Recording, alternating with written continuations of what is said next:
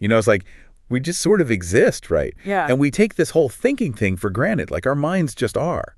But then these excerpts you shared about consciousness and this whole EchoFlux thing, whoa, Yeah. it really makes you stop and think, what's actually going on up there? Definitely makes you question everything you thought you knew about, well, you. Right. And one of the things that really got me was this idea that consciousness, like, isn't just stuck inside our heads.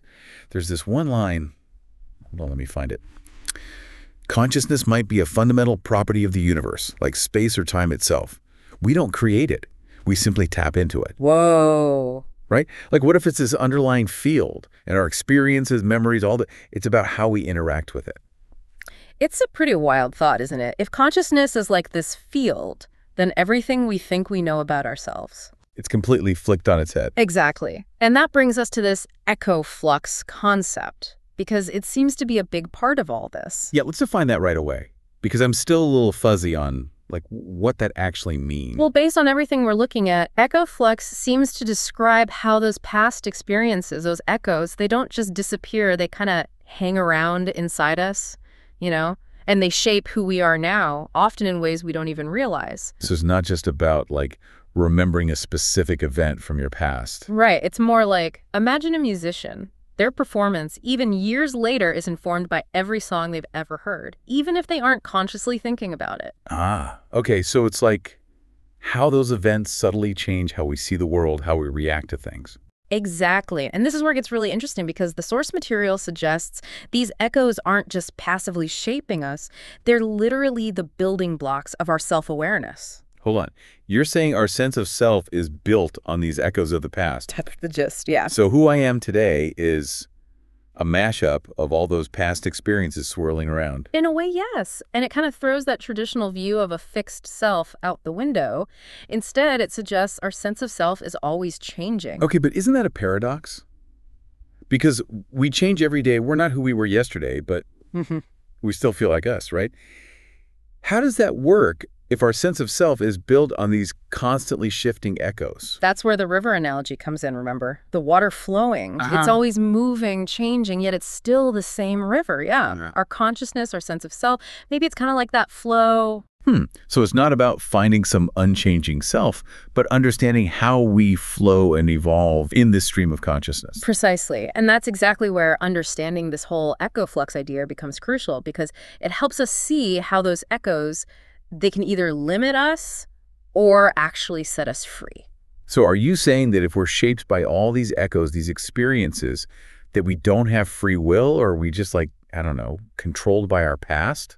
It's a huge question, right? Yeah. And these excerpts you gave me, they bring up some really interesting points about this. One called it the resonance paradox, like how can our experiences shape us if we have free will? Right. It's like, which came first? Exactly. It gets kind of paradoxical. Yeah. But the flip side is, does free will even exist because of these echoes? So is it about us choosing how to fit those echoes in? Like choosing which ones are important and which ones we can kind of quiet down? Yeah, exactly.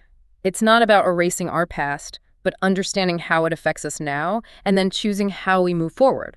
Think of it like that feeling of being stuck. I'm sure we've all been there. Totally. We recognize those patterns, those echoes that keep us stuck. And that's the first step to getting unstuck. So it's like shining a light on those echoes, making them, well, conscious. Exactly.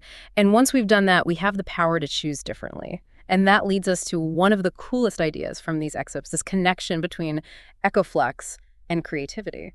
Okay, so how does our past actually fuel creativity? One of the excerpts put it perfectly, and I'm going to try to quote this here. What if, instead of seeing your past as a burden, you saw it as a wellspring of inspiration? Ooh, I like that. Right. It's about those echoes, the good and the bad. They all have this energy to them, like colors on a painter's palette, just waiting for us to make something new. Instead of just trying to forget those echoes, we use them. Yes. Like raw material for our own creative expression. I mean, think about it, that childhood memory that makes you cringe. Maybe it's the start of a powerful story, or that relationship that ended badly, a song. Wow. So we can take something that might have felt heavy or painful and turn it into something beautiful, something new. Exactly. We're taking those echoes, those experiences that have made us who we are, and turning them into something meaningful. It's almost like alchemy, right? Right. And this process, this way we're consciously dealing with our echoes, it doesn't just affect us personally, it ripples outward. It changes the world around us. Oh yeah, that whole ripple effect of self-awareness, like when we make even small changes, but they have this huge impact. It's like the butterfly effect. Remember that term? One of the excerpts mentioned it. A butterfly flaps its wings in one place and it causes a tornado somewhere else. Our thoughts, words, what we do, they're like those butterfly wings, creating little changes in the energy around us. So are you saying that because our echoes shape our thoughts and actions, Yeah. and those thoughts and actions cause ripples, Yeah. we're all connected in ways we don't even realize? It really makes you think, right? And it shows how important it is to be aware of ourselves, to recognize how powerful those echoes within us really are. Because those echoes, those ripples, they're shaping not just our lives, but everyone else's too. It's a big idea to think about, isn't it? It really is. Yeah. Okay, but if our sense of self is constantly changing, shaped by all the stuff from the past, is there even a true self? Or are we just always, like, in motion, always becoming? So which is it? Am I just a collection of these echoes? Or is there something deeper, something more, I don't know, me, that's experiencing all this? Yeah, it's a tough one. Philosophers have been trying to figure that out forever, and these excerpts don't exactly give us a clear answer, but they do hint that even though our sense of self is constantly shifting, there might be this essence within all those echoes, something that sticks around even as the echoes themselves change. Okay, so how do we find that? Yeah. That deeper sense of ourselves with all this noise going on? Well, one of the excerpts, it talked about listening for the whispers beneath the roar. I love that image. It's about being self-aware in a way that's about more than just our thoughts and emotions, like paying attention to our gut feelings, those quiet moments when we just know something from somewhere deeper. It makes me wonder, like, are some of those whispers coming from the echoes themselves? Maybe those past experiences, even the tough ones, are trying to get us to understand ourselves better. That's really interesting. What if those echoes aren't just random things from the past, but chances to grow and learn? So we shouldn't run from our echoes, but embrace them, learn from them, and let them help us become the best versions of ourselves. Exactly. It's about bringing it all together, becoming whole by accepting every part of ourselves, even the messy parts we'd rather hide. This has been, wow, a lot to think about. But I gotta admit, it's a lot to process. If those echoes are always shaping us, how do we know which ones to listen to? How do we make sure we're not stuck in the past or get overwhelmed by it all?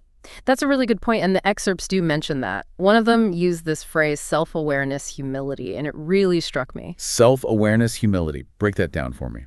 It's about admitting that we don't know everything. We can't just think our way out of every problem or pick apart every echo from our past. Sometimes the best thing to do is just notice those echoes without judging them, without trying to make them fit into perfect little categories. So we need to find a balance between thinking about the past and actually living in the now. Exactly. And remember that this whole self-awareness thing, it's a journey, not a destination. There's always more to learn, more to understand, more to bring into who we are. Well said. We've definitely gone deep on this deep dive today.